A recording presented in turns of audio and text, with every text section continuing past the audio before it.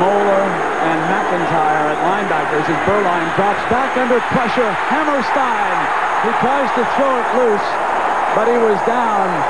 It was Mike Hammerstein, and then Mark Messner came in. Got to get a little deeper on that option stuff. There's your problem right there. Michigan falls on the football, and it's first down Wolverines down around the South Carolina 30.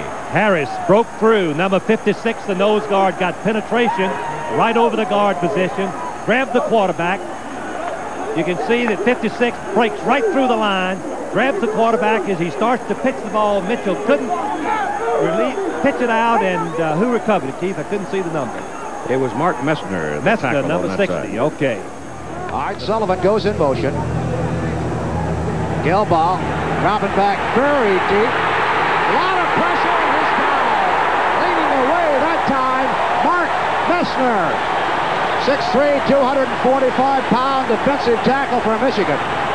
Well, Maryland didn't listen to what I predicted, but Gilbaugh this time is flushed out of the pocket from the pressure inside by Billy Harris, and he's forced right into the hands of Mark Messner. Minute mark of the fourth quarter. The Badgers with the ball. They trail by 17 points, 23-6. Howard, fake pump, now forced out of the pocket, and he is ridden down by number 60 of Michigan. Messner. McAllister in trouble, and down he goes. That's Mark Messner, the sophomore from Milford, Michigan. He is very young, but you can see how quick and active he is. Gary, the pressure on. Messner, Scarcelli were there, along with Ivan Hicks. He did not have a chance. you see, Gary, From the 40, first down for the Spartans. Morse in motion. Here's the end around to Rison, and that did not fool anybody, and in particular Mark Messner. You just don't run reverses against a team like Michigan. They absolutely contain. They have one man assigned to it. It's very difficult. They try to run the reverse here, a little handoff inside. I mean, faking the ball to White, slipping it out here, and here's your contained people. No way. That's Mark Messner right there on top of it. You almost get the feeling Bo loves to have you try wrinkles. Well, they're trying. They split Jonathan Hayes out to the left and wide to the right, Steve Griffin. And back goes Everett to throw, being rushed. He is hit, and he's going to be sacked back at the 8-yard line by Hammerstein and by Messner. Hammerstein hit him first, and then Messner finished him off for a loss of about 12 yards as the officials placed the ball on the 9. It's 3rd and 11. Carsanos trying to get away from pressure, and closing in is Messner. Number 60, Mark Messner, from behind, tackles Carsanos at the 35-yard line. On that 4th down gamble. Lindstrom to the far side, Sisler to the near side. On the delay, a reverse as Keith Jones does not fool anybody, particularly Mark Messner, just waiting in the wings. He'll lose a yard. It'll be 4th down 13. And that's why at times on offense you can gamble if you have a great defense. 4th and 14. So go back to the 4th down gamble. It did not hurt Michigan. No, when you have a great defense, you can do things like that because your defense is going to cover for you. 2nd and 19. Now, Frayne, regular season completed, had 3 receptions for 59, and Clayton runs out of time. He's got by Mark Messner, had 11 sacks in the regular season. He's from Heartland, Michigan. And now the momentum is shifting towards Michigan. 2nd and 15. Hicks is back in the secondary for Michigan. Another fumble, and Michigan has it. Moeller and Messner were going for it, and Mark Messner has it.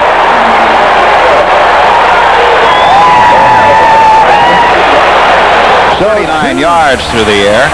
In the first half, he threw for 189.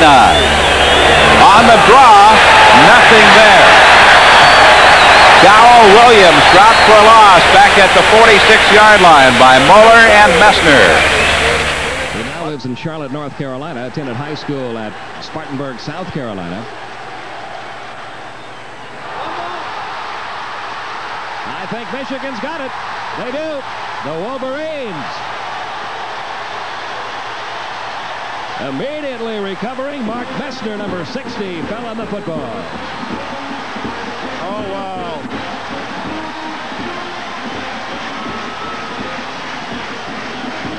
Here's the fumble.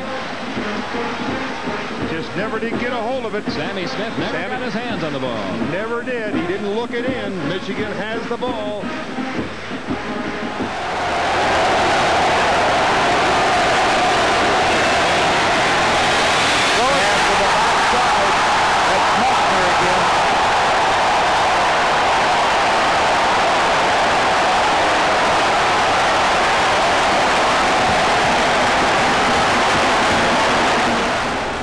Flanker wide to the left is Pierce.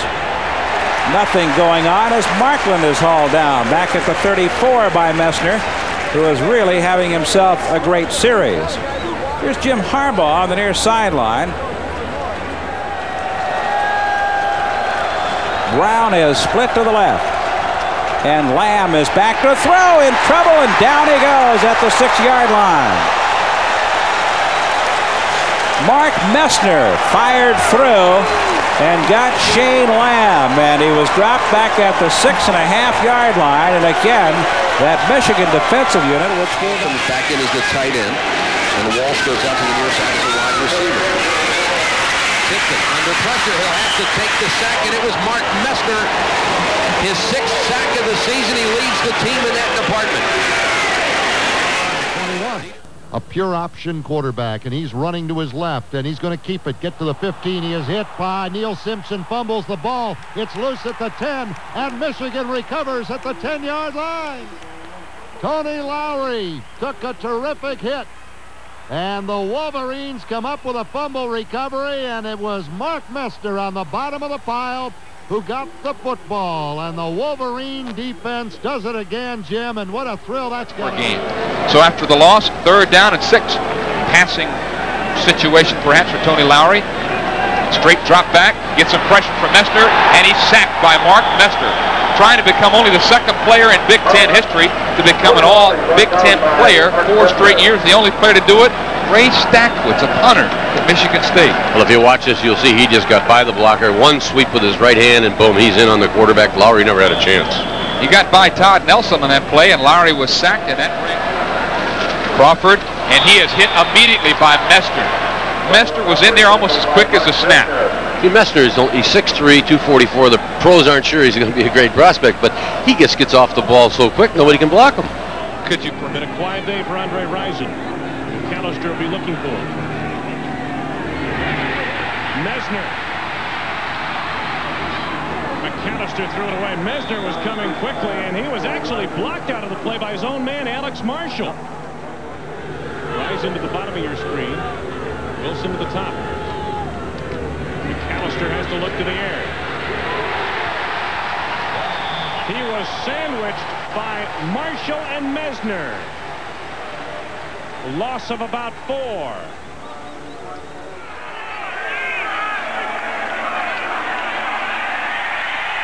Well, under pressure, goes down. Sacked back at the 11 by Messner.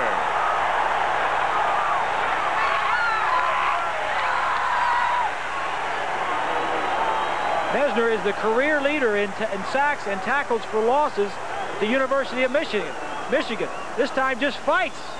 That description was good, relentless. He just doesn't want to stop. That concerned Bo. That was an 11-yard game that time to the 43-yard line. Good off straight ahead, and this time Gould goes no place at all. That was Mark Messner, who's the all-time sack leader and tackle for loss leader at Michigan. Well, I think that Messner's lined up right here to the field, takes an inside slant move, comes right down, gets that penetration. We talked about that quickness. See that move right there? He's into the backfield right now, and you need help to block this guy. You can't block him by yourself, Gary. He is so quick, Dick. He's not as big as a lot of guys, even though he's 244 pounds. With 4:43, it's a 3rd and 14 for the Gophers. Oh, he's in trouble, and he almost got thrown for a safety by Messner. No, I think they hit him. Yeah, they got him at the 2, but I mean, it was close. I'm not sure he knew where he was because he was backpedaling so quickly, and Messner was bearing down and dropped him, and they're going to mark it at about the 2. First down now for the Buckeyes at their own 41. try to snow. And Messner's there. Yes, sir, and that is another tackle for loss. He only needed 2 to set a school record. He needs the one more. Now, here's Mark Messner. Mark Messner, here he is right now. See him make the move underneath now. The guard, in this case Davidson, overreached in trying to hook him, and he's quick enough to go underneath that.